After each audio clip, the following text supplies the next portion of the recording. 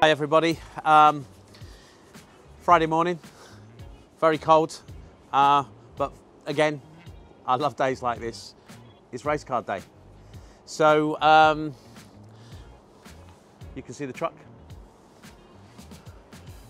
We've got a nice delivery of some cars to be on the dyno, being calibrated, ready for, I think, the Brick Car Trophy Challenge, but we'll find out a little bit more about that. Let's go and meet Nick from JW Bird. And let's see what's going on.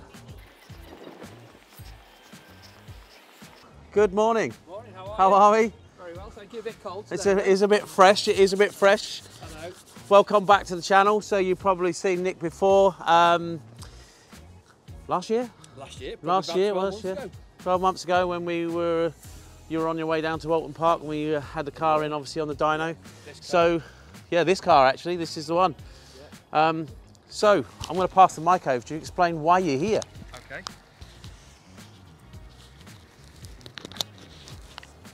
So, back again. Mark's very kindly let us use his dyno again today. So we're changing championships from where we were last year to a different championship this year, more of an endurance championship. So, same car as we had last year with the later Golf R engine in, and we're going to go from sort of 280, 290 brake horsepower to hopefully about 345 brake horsepower. So should be quite interesting to see the difference. We've never run one that much power yet, so it'll be interesting to see what happens. See how it handles on track. See how it handles on track, yeah, exactly. So this is a brick car we're doing? This is going to be a brick car endurance. So you've got how many cars? Too many. So we've got 5 Volkswagen cars, yep, and then we've got one Ferrari 488 Challenge car as well. Okay, so you can run different. It's not a VW.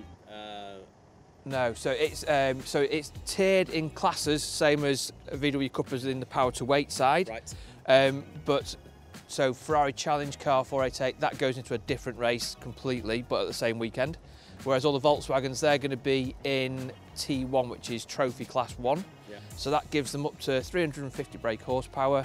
They have to run on a different tyre this year from what we were on last year. So it's on a treaded Dunlop Dureza tyre, track day tyre. Yeah. Very, very good tyre, actually, really, really good. Very impressed. We tried it last year, and it's really interesting to see. Very, very good. So it's going to do 2 50-minute races on the weekend, 20-minute qualifying, and a 20-minute free practice. Brilliant. So 1 driver or 2 driver, depending on which way they want to go. Ah, see. So how many cars have we got here today? We've got 3 cars here today. 3 cars today. And a further couple to come. Brilliant. So let's get in on the dyno and make some power. Brilliant. Make some go-go juice.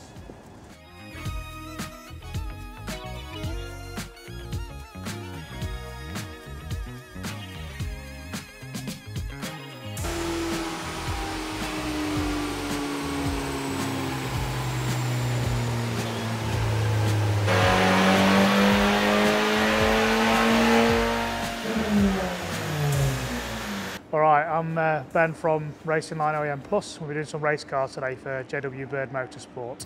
So the first one's finished. We made 276 horsepower, 400 newton meters of torque, keeping that torque down as it's a race car, so it's not too aggressive low down, out of the corners, that kind of thing.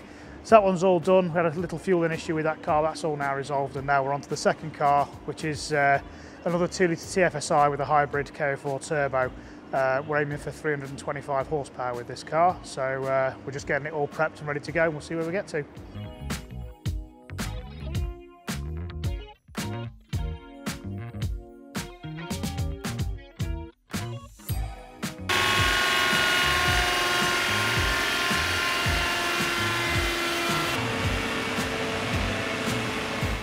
Right, that's it. Thanks for tuning in. As you can see, today was all about race cars and a little bit of obviously the calibration work that's been going on here on our dyno.